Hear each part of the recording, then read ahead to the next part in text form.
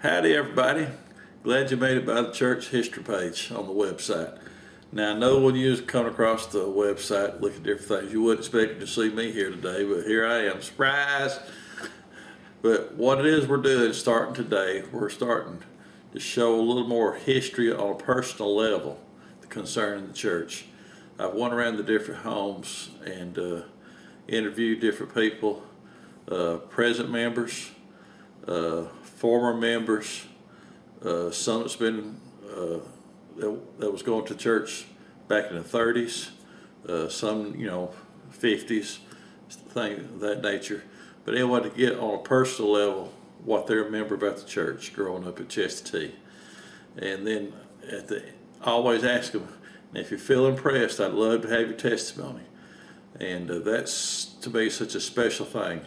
The personal experience that a person has with the Lord, and when they feel impressed to share that with you, it's just it's a special moment, whether it be in church, on the street sidewalk, or here on video like this.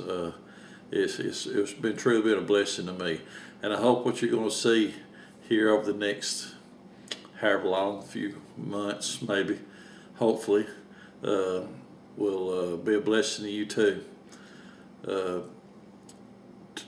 Starting off with, and what we're going to try to do is try to add to it each month a different home we're going to be going into. And starting off with, we're going to go to the home of Milton Martin. And Milton is surrounded by his three sisters, Montine Lewis, Mildred Martin, and Mattie Jane Talley. And I just asked them to start telling me about their experiences. Well, as I told you about the testimonies, I figured that would be last. That's the first thing they want to tell me was their testimonies, and that just tickled me to death. But I was expecting to be there, maybe 45 minutes. 2 hours later, Colleen and I left there, and it was just like Mildred said, I feel like I've been in church. Well, that's what it felt like. It was just a sweet experience. Thoroughly enjoyed it, and I hope you'll enjoy this too. On a funny side note, most of the time you don't see me on camera. I'm sitting off the side, they're looking at me, and then so you don't see me.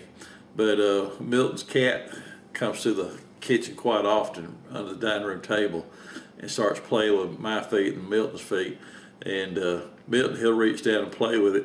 I'm afraid to do that. I don't know the cat. The cat don't know me. So if he wants to play with my feet, I'll let it do that. But but I'm not going to reach down and rub it because I like my 5 fingers. So I kept my 5 fingers on my left hand, away from the cat. But anyway, you'll see Milton looking down and play with the cat every now and then. So I thought I'd explain that. But anyway, I hope you enjoy this, and I hope you enjoy the ones coming up ahead. Sit back and enjoy. Thank you.